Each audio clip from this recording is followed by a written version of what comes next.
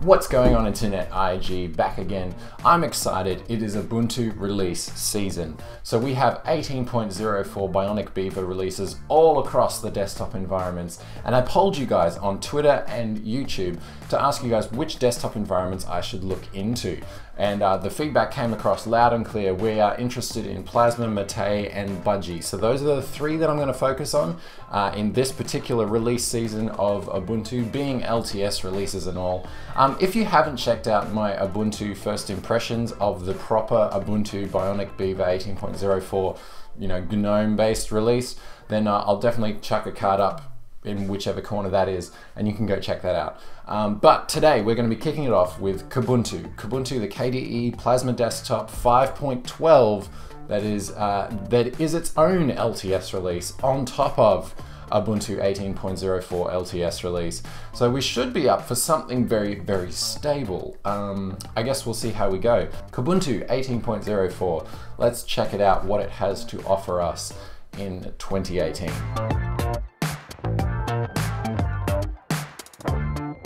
Alright, so Kubuntu 18.04, Bionic Beaver.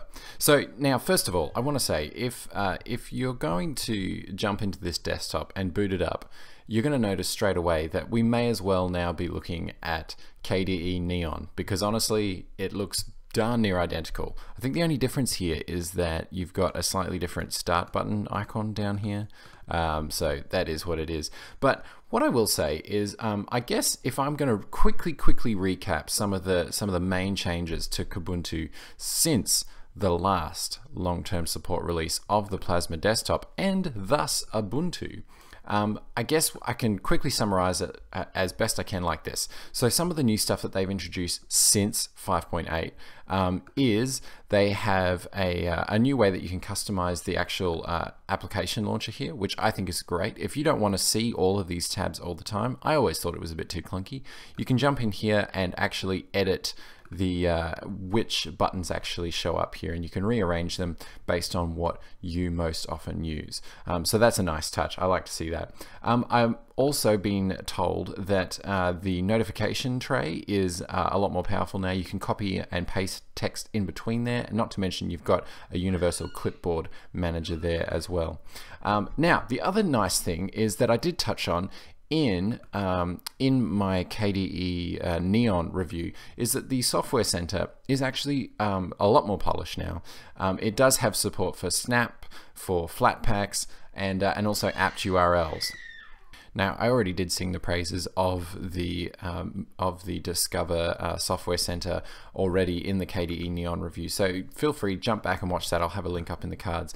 But what I do like to see in this is the fact that A, it's responsive, B, it gives you some good screenshots of most applications along with decent descriptions, and again, great reviews here that we've got listed that are, again, most of these only apply to the most popular applications out there. But overall, I think it's a step in the right direction. I don't know if it's finished yet. I think it could still do with a bit more work.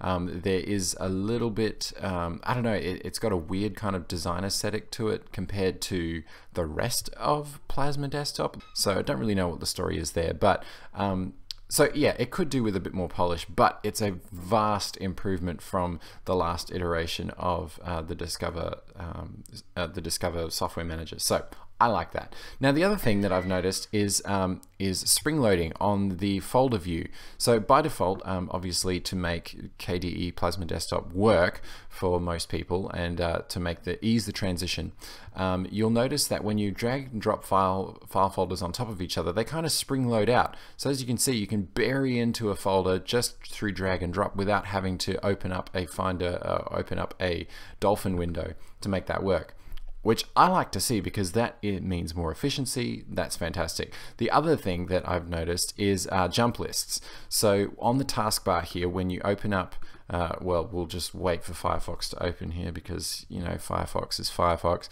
But you'll notice that that depending on the application and what kind of support you have there, you do have the support for jump lists there. So for example, with music, so with music players, for example, you can skip tracks, mute, that kind of thing from the taskbar here, which I think is a nice touch. Again, all of these things I guess we're expecting from modern desktop environments and from modern distributions. But it's just good to see them here. Now, the other good thing that I really enjoy, that I really have been enjoying, is the whole idea of a global menu setup. I'm a big fan of a global menu. I don't know why, it just seems to be more efficient for me. So let's just say, for example, let's chuck our panel on the top here, and then let's add a global menu widget. So by doing that, we just jump up here, search global menu, there it is, throw it onto the panel, and I think we're gonna have to make some room here, and there it is. Look at that, crispy global menus.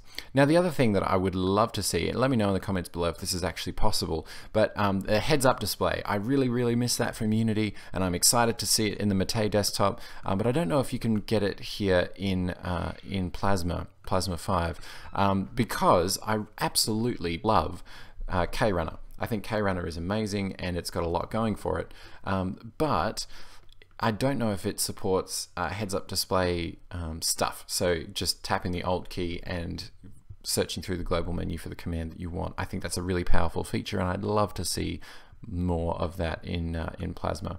And again, it probably is an add-on that I'm just not aware of or I haven't found yet, so I could be a complete noob in saying all that. Anyway, the other thing that the Kubuntu team are pretty proud of is the fact that there is significantly faster boot up times with Plasma 5.12. And that's good news always. The other cool little feature that I found with Plasma was vaults. Basically, it's a very easy way to have encrypted folders sitting there in your notification bar or in your toolbar. So you can create a new vault and simply dump all the stuff that you're working in there for your organization, business, whatever, that you don't want prying eyes to see straight off the bat.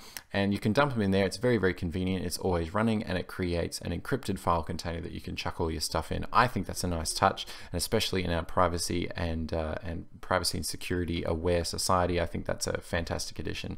Okay, so here's what I love about Kubuntu and what I've seen so far. So what I will say is I don't think it's as lean and mean as Kde Neon. I don't think it's as well optimized, but at the same time, you do get access to all of the fun stuff that Ubuntu offers straight out of the bat without having to customize anything further. So as you can see, I've been opening a few things. We're sitting at about almost a gig of RAM there, and the CPU is not doing much at all, which is great. Now, that is a little bit stodgier than what Kde Neon was running. So I guess the question then becomes, why would you choose to run Kubuntu 18.04 compared to Kde Neon, where you get the rolling up-to-date release?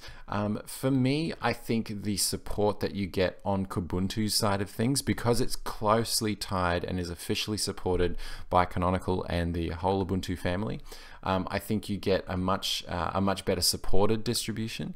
So when it comes to software compatibility and all that kind of stuff, you're very unlikely to come across any red herrings of yeah, I don't know, just difficult software to try and install when you're using something like Kubuntu over Kde Neon. Even though Kde Neon is based on Ubuntu's long-term support releases, so inevitably there'll be a release that is based on this framework, there is so much that is taken out of Kde Neon in terms of support libraries and even the software that's available in the software repositories. Unless you dig in there and enable stuff, you will notice that there is going to be some stuff missing in Kde Neon, whereas Kubuntu gives you the whole hog, no questions asked, no worries, mate. Now, in terms of software that is included, you basically get the standard KDE stuff and a few other bits and pieces, such as VLC as the default media player, good choice, and you also get Cantata. Linux naming conventions are insane. And LibreOffice and Firefox. So they're not strictly sticking to KDE stuff like Kde Neon, and that's, I think, another sticking point. I think Kubuntu is just a little bit more open and a little bit more willing to put forward what it thinks is best for the user, as opposed to just being a flagship for the K desktop environment. Oh, why do I keep calling it K desktop environment? For Plasma 5. Okay. So what I don't really like about Kubuntu, Honestly, at this point, there's not much that I don't like about it. What I will say is that stability-wise, I don't think I have encountered any major issues in the time that I have been playing around with it. But having said that, I haven't been pushing it very far either. So I guess stability, I guess we'll wait and see. The trade-off that you make when you support so many development libraries and so many different types of applications out of the box is that Ubuntu can very, very quickly get messy, and all the PPAs and all that stuff that you have running in the background after a while to get up-to-date software, that's going to be where something like Kubuntu falls short. And again, this is really just most of these quibbles that I have are specific to Ubuntu or release-based distributions as a whole. At right now, we're sitting at sort of almost the latest software, which is great, or at least the latest stable software, which is great. And because we have a long-term support release of Plasma combined with a long-term support release of Ubuntu, I think we'll be stuck with a nice stable system for quite a while. So absolutely, if you love KDE, if you love Plasma 5, if you love all the bits and pieces that come with Plasma 5, and you want to have that power, that customization, and I guess the modern tool set of Plasma 5, but you also want some stability and you don't want to have to touch your operating system or the core files that it runs on for many years to come, or at least a good 3 years, then definitely Kubuntu is worth checking out. And I would recommend Kubuntu, I suppose, stability-wise over KDE Neon. But again, my experience with both Neon and Kubuntu has been pretty darn good. But again, this is all very surface level stuff when it comes to integrating it into a network with where you've got shared network files, or transferring stuff over Bluetooth, or that kind of stuff. I haven't really dug into it that deep, so your mileage is going to vary as per usual. But I like what I see. Like I said at the top of the video, I'm much more excited about what is going on in the other desktop environments of Ubuntu than Ubuntu itself. Is that weird? I don't know. Let me know what you think. KDE Neon versus Kubuntu in the comment section below. Thank you so much for watching. Definitely check out the other reviews of this release season, and I will catch you all in the very next video. Peace out, ladies and gentlemen.